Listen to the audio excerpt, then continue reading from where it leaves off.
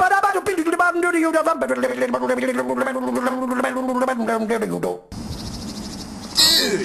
Cool Chemistry for Cool Schools program is paying me bags of cash to come out here today to tell you how awesome and interesting iron and steel is. So here it goes.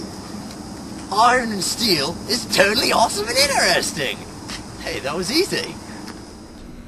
You've probably seen iron and steel everywhere in your everyday lives and not even seen it. But if you look, it's everywhere.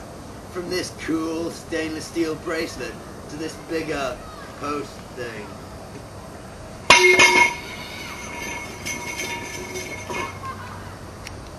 I'm a scat man.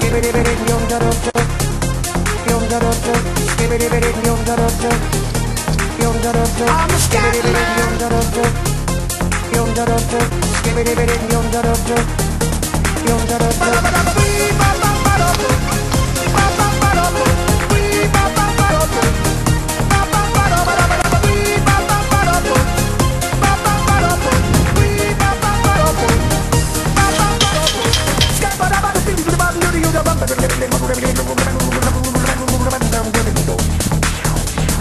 Everybody spells one way or the other, so check out my message to you. As a matter of fact, remember kids, always wash your hands. Now, I don't really know or care very much about iron and steel in our everyday lives. So here's our reporter in the field, Sing-Ying Song, to tell us more. So, Sing-Ying Song, what can you tell us about iron?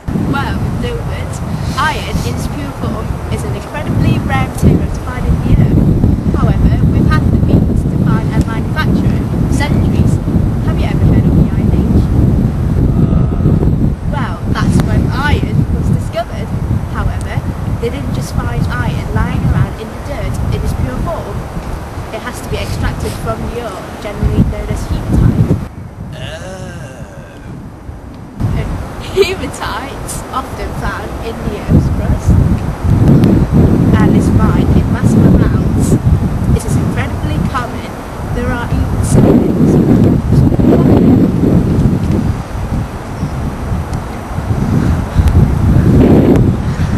Whoa! That's awesome!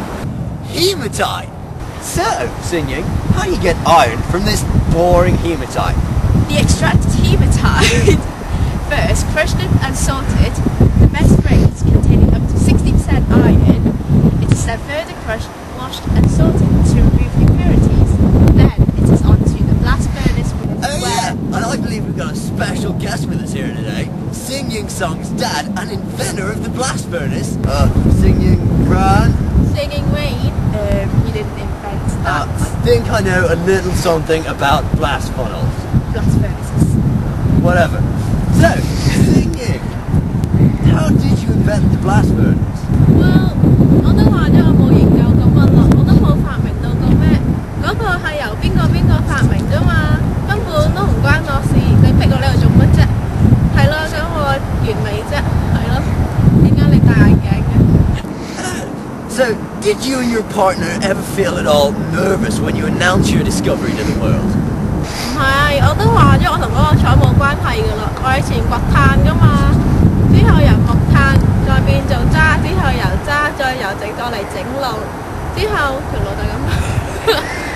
So, the discovery must have made you pretty freaking rich over the years. 唔係啊，你係咪傻㗎？都話咗唔係咁咯，冇錢㗎嘛，我哋就係呢啲人邊度有錢嘅啫，去完美啫，唔好笑啊喂！ 好衰㗎，好賤格啊！你哋班衰仔。Gnarly story, dude. I'm gonna have to check out one of these blast furnace factories for myself. To the network-provided chemistry mobile.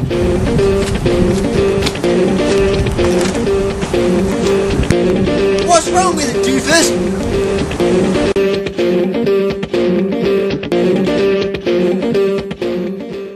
I'm stood here now at the very first blast furnace that Sing-Ying Ren ever made. And I gotta tell you, the heat coming off this steamy slag is more awesome than 1,000 chili dogs with extra relish. So, here to tell us more about this particular blast furnace is the manager, Mr. Square.